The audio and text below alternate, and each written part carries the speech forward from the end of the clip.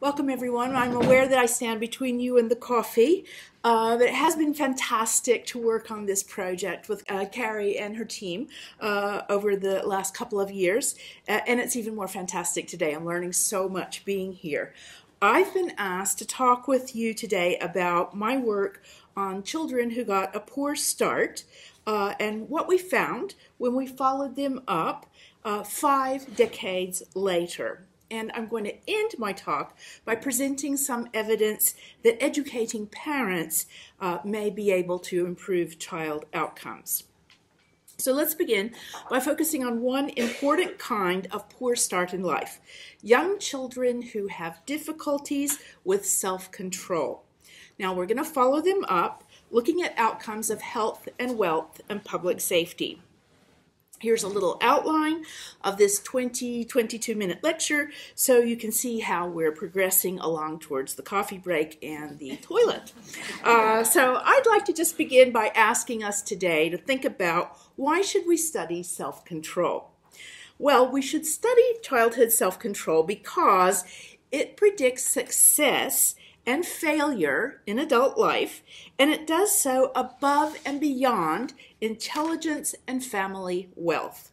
And this is really important because everyone already knows that success in life follows from high intelligence and good family socioeconomic resources, but it's also known that it's proven very difficult, if not impossible, to eliminate the wide differences between people in their intelligence and their social class.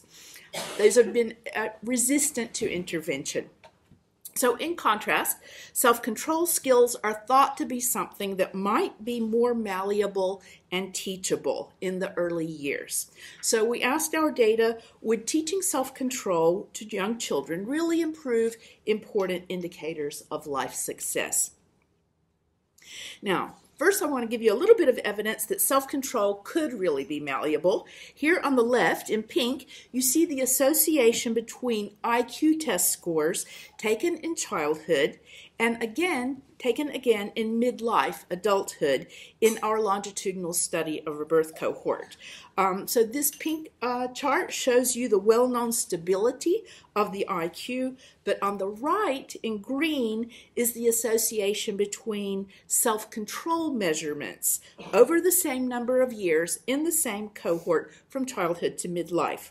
The measures in childhood and adulthood were matched as closely as possible. And what you see there is a person's rank on self-control looks far less stable over the typical life course. And this is without any intervention. It's just naturalistic shifts. Now, another reason I want to focus on self-control today is that historians tell us that it's far more important for our well-being than ever before in human history. And that's because of these reasons. We need our self-control to avoid becoming obese because we live in an era of ready food availability, to maintain our fitness because we have sedentary jobs. We need to use our willpower to sustain our marriages because it's easier now to get a divorce than ever before. We need our willpower to prevent addiction because we live in an era of easy access to addictive substances. We need our self-control to resist overspending because of the sophisticated internet marketing that comes at us constantly, and to save for our old age because we live, unfortunately, in an era with no guaranteed pensions. So next I'll tell you a bit about the Dunedin study because it's one of our favorite research tools. And to do that, we need to travel to New Zealand, where we began our work on self-control. Okay, this is a design of the study. We study all babies born in one city in 1 year, 1972-73. And if you look at the top, you see there were 1,037 of them at the start of the study back in the 70s. And looking down the left-hand side, you see each age that the study members have come into our research unit, and they stay for a full day of private clinical assessments, tests, examinations, and interviews and observations. And down at the bottom right, you see that by 2019, 94% of this cohort were still taking part in the data collection. So this is a cohort that does not suffer from healthy volunteer bias in any way or from attrition bias over the years. So let's step back to the concept of self-control. We measured each child's self-control in the first decade of life by assessing these sorts of qualities. So the child is impulsive, can't wait their turn, has low frustration tolerance, dislikes effortful tasks, has fleeting attention, that kind of thing. Of course, you know that every child shows poor self-control at some point. We all know about the terrible twos. And small children have really just not got much self-control compared to adults and teenagers. That's developmentally typical. So what we had to do this measurement is build a composite measure to assess whether each child was having self-control problems across the early years of the study and according to multiple reporters. So we had ratings that were made by our research staff after they worked with each child, and by the child's parents, and by the child's teachers. So when I talk today about poor self-control, I don't mean just a single instance or a temper tantrum. I mean that this is a child who showed a pattern of poor or good self-control along a dimension that held across many different situations and persisted across the early years. So now, what are the consequences of poor childhood self-control on this measure? We want to now fast forward 30 years. The first thing we studied was health outcomes. So when the study members were in their late 30s, age 38 to be exact, the study participants visited our research unit and we assessed their health using a full day of different medical tests and examinations. I'll just show you a few. We have cardiovascular fitness on a bike, anthropometrics, lung function assessment, and everybody's favorite, the dental examination. We also draw lots of blood for laboratory tests.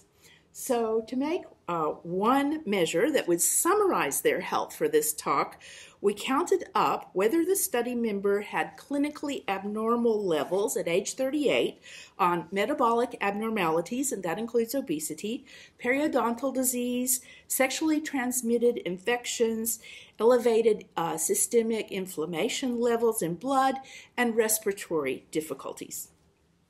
So this next slide is going to show you poor childhood self-control was linked to the number of these clinical level health problems each study member already had by age 38. Now I'm going to explain how to read this chart because you'll see more of these. Across the bottom of the chart, there's the cohort of 1,000 children are divided into 5 groups from low self-control on the left to high self-control on the right.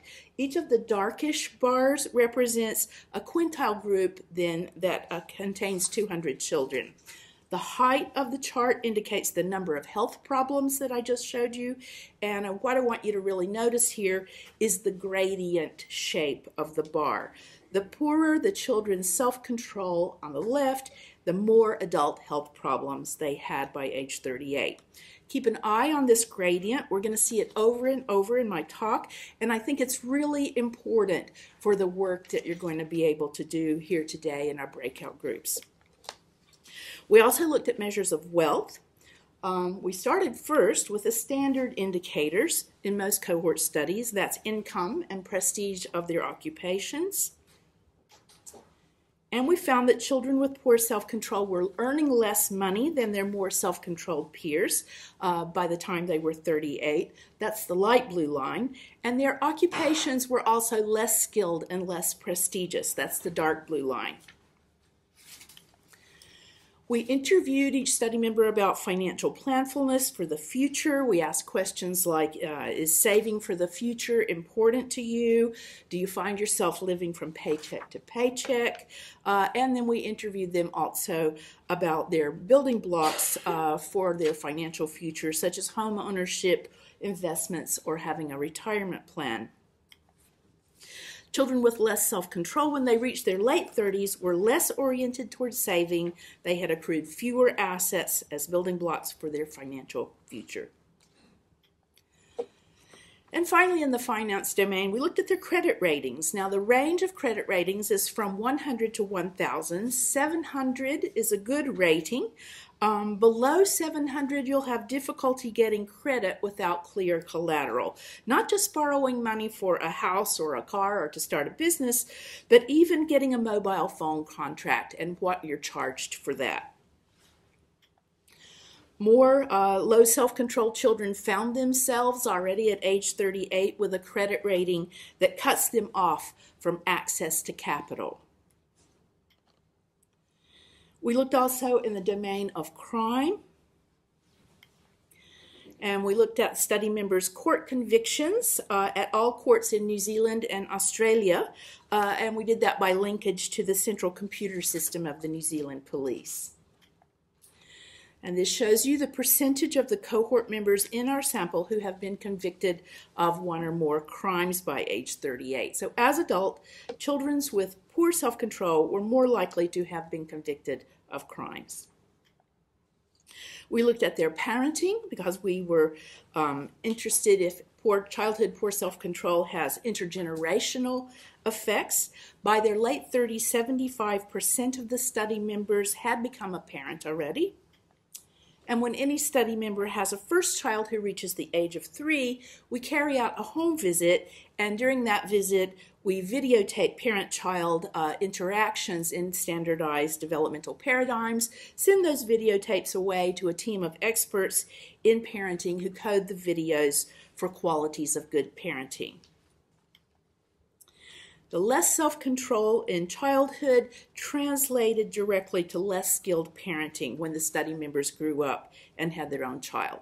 They were less warm toward their toddler, less sensitive to their child's needs, and they provided a less stimulating environment for child development. Once again, this follows that gradient. Now, you're probably saying to yourself at this point, just a minute, I'll bet the reason that poor self-control seems to make such a big difference is because children with poor self-control tend to come all from poor homes, or they all have low intelligence, or they are all boys, or they probably are all diagnosed with ADHD, and if we just give them some Ritalin, it'll sort this out. These were my explanations. We tested them. They didn't explain the facts. The self-control gradient is the same among children from high-income families, children with above-average intelligence test scores, girls, and when we excluded all of the 60 children in the cohort who had a diagnosis of ADHD. These gradients that I have shown you today also are statistically adjusted for the family's social class and the child's IQ. So these gradients are over and above the contributions of family background and intelligence to midlife outcomes. Now, as our cohort has gotten older, we've begun to study how they vary on the pace of biological aging. And there isn't time for me to present all the findings to you today, and they're quite complex, but I wanted to show one simple outcome that's a good illustration. So after we got all these findings from age 38, we followed up the cohort at age 45, and what you see here are photos. They're digital composites created of 10 women and 10 men taken near their 45th birthdays when they came into the unit. They look pretty young here. But these study members are the same chronological age, born in the same year. Now, we found the same gradient described the association between self-control and facial aging. The lowest self-control quintile of children that you see there on the left looked 5.8 years older than the highest self-controlled children. And this was having their facial photographs rated by raters who were kept blind to the fact that all of the 938 photographs that they saw were people born in the same year.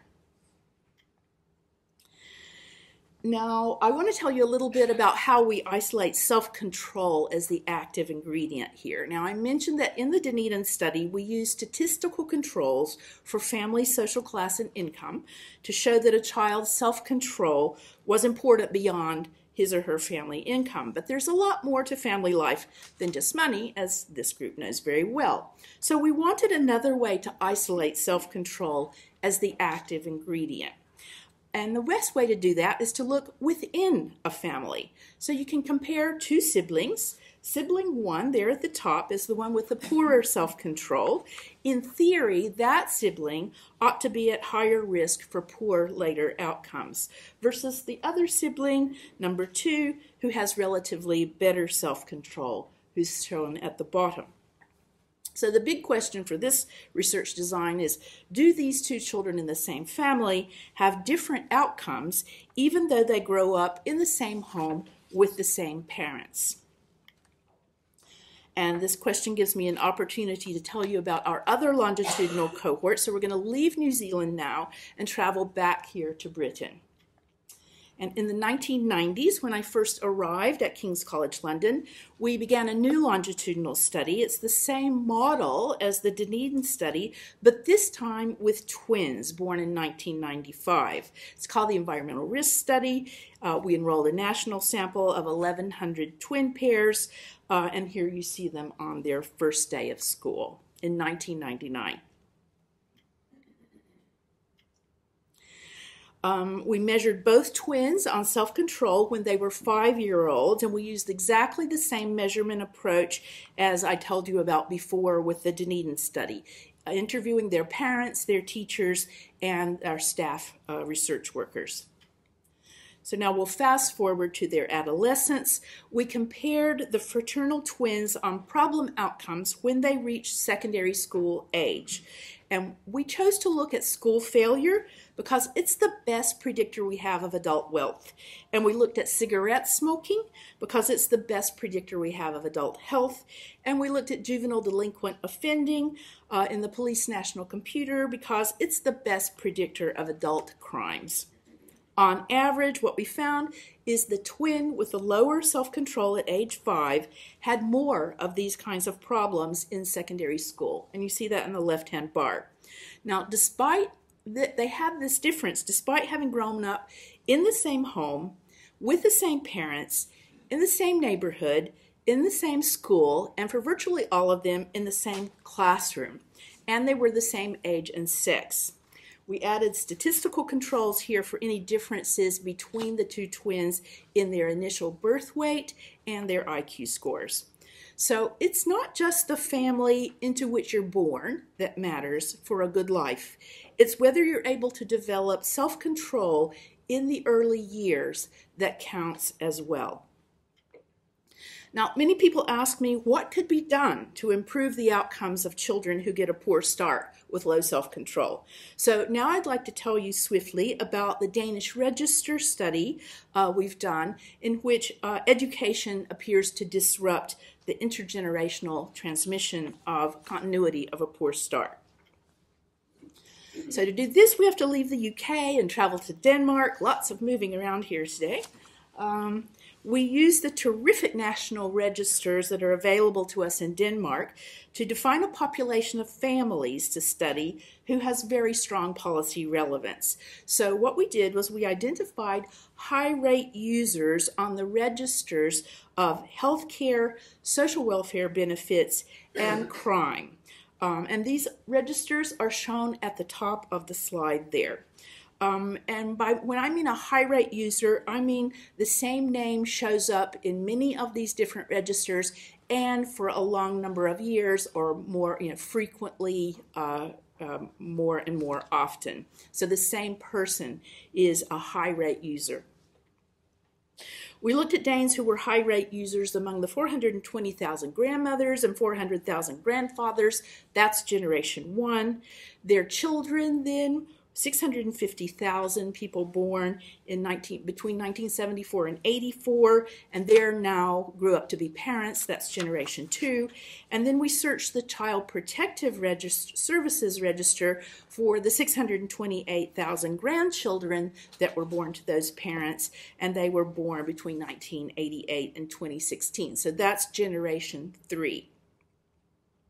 Now, you're probably wondering what appearing on a Danish national register for health and social services has to do with a poor start in life from low childhood self-control, and this slide I'm showing you makes that link. We were able to make that link back in New Zealand in the Dunedin cohort because we could search the same national registers in New Zealand, but for the people who were members of our birth cohort. And we found that the less self-control a Dunedin study child had in the early years, the more national registers they appeared on as a high-rate user when they were in their 40s. On the right, you see that the children with the lowest self-control in the early years on average appeared on 3 or more of those national health and social services registers and at a high rate. So this is the same kind of group that we studied in Denmark. So back to Denmark, we found that if a grandparent appeared as a high-rate user on health and social registers, the parent was 9 times more likely to be high-rate 2. That's a connection from generation 1 to generation 2. If a parent was high rate on the registers, the grandchild was 4 times more often found on the child protection register. And even across all 3 generations, if the grandparent was a high rate user of health and social services, their grandchild was twice as likely to be found on the child protection register. That's a leap of generations from generation 1 to generation 3. So very strong intergenerational continuity. Then we asked if education could disrupt this continuity. We did this by comparing Danish generation 2 adult siblings who are both parents, but who differed on the amount of education they got. And we could do this because 25% of Danes don't complete secondary school. And in fact, these adult siblings in the national data set did differ quite a lot on their level of education. So we compared generation 2 parents who completed secondary school to their generation 2 brother or sister who left school early. And we found that education generation 2 parents were 3 times less often to appear as a high-rate user on the health and social welfare and crime registers. And their generation 3 grandchild was 3 times less often to appear on the child protection register.